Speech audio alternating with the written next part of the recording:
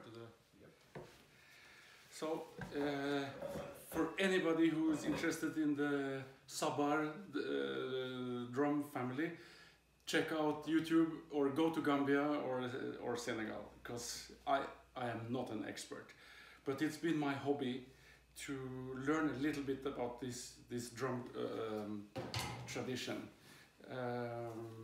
And the reason is that I really love the music that is going from one second to the other, from a very polyphonic, multi-voiced, complex, virtuose music to completely unison, everybody playing exactly the same, and then back to the polyphonic.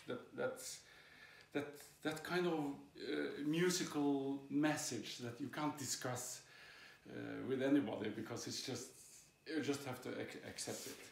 So I'm still studying, so I'm the biggest student.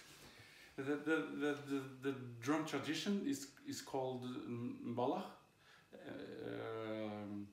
and this drum is actually called Mbalax, and it's not only the drum, it's also the style of the music, and also the pattern that this one does. So there is a lot of different music for this drum, but what the Mbalax drum does is the Mbalax pattern. So this drum is like a, how to say, it has a hole in it. It has a goat skin that looks like this. This is finely shaved and treated, so it's really dry and dead.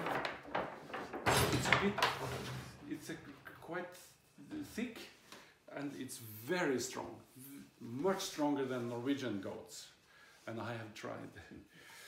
And the way it's mounted on the drum is traditionally to have these cuts in the skin, where they make a kind of flettverk of ropes that goes, that takes the power, divide the power on the side, and is driven around wood pegs.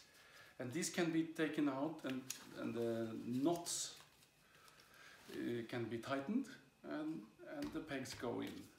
It's a little bit like bondage, this drum. Yeah. In modern drums, they don't necessarily have the pegs. They can have a rope system like a djembe. It's very fashionable now, but it's more expensive. And this is the traditional way. It has the high-pitched sound, and it also has the bass.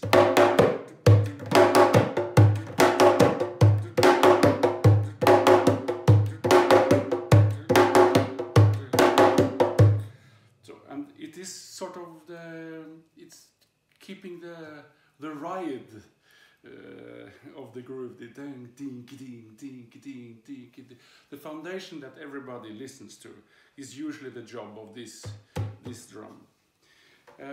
It has some smaller relatives that also has the hole, but it's much shorter and has much less sustain usually in the tone, and usually there are at least two of these, so that you can, when this one plays, there's a melody, and the other plays there, and then the other one, and the other one, so you get a kind of melody in the bass.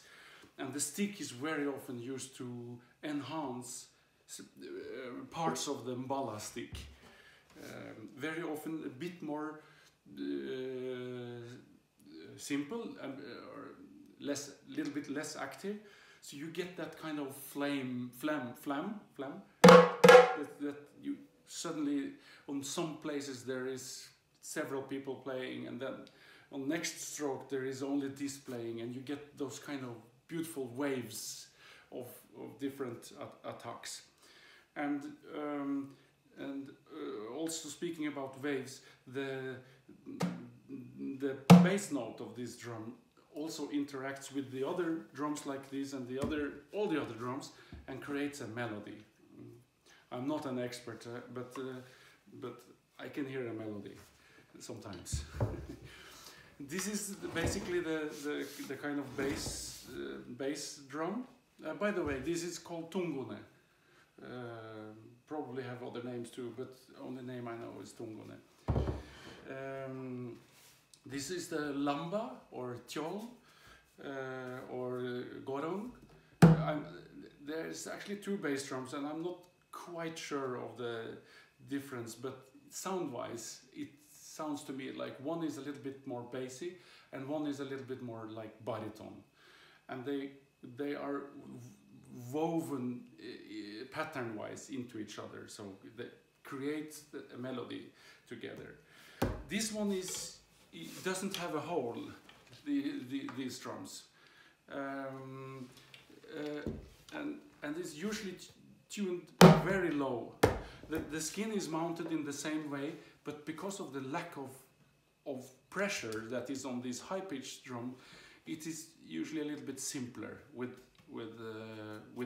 the cuts of the skin going directly to the peg. And there is a reinforcement here, but the pressure the highest pressure is normally when they put the skin on. I think when it's played, it's usually detuned quite a bit, and you can probably hear that sustain is not as long as on the Mbala, but it has a very beautiful attack in the bass. It's very easy to play a slap, so you get that big contrast in the drum.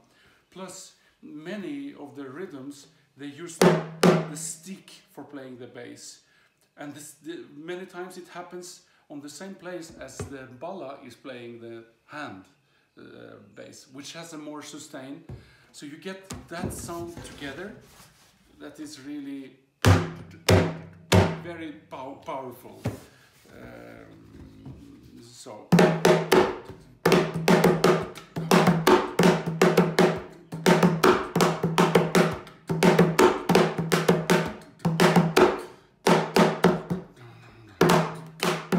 And you will hit your fingers if you start to, and that hurts.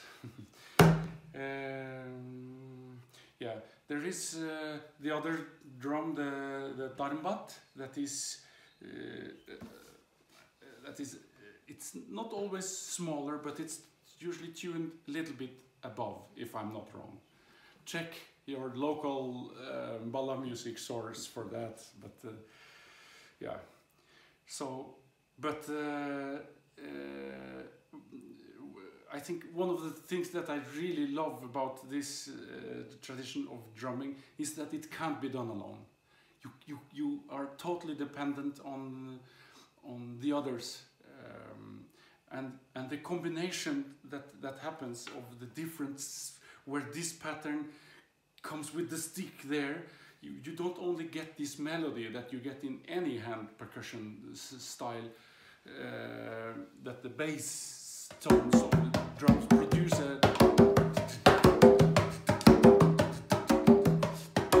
a kind of bass melody, but you have that layer on top, which sounds unison, but has suddenly some stick.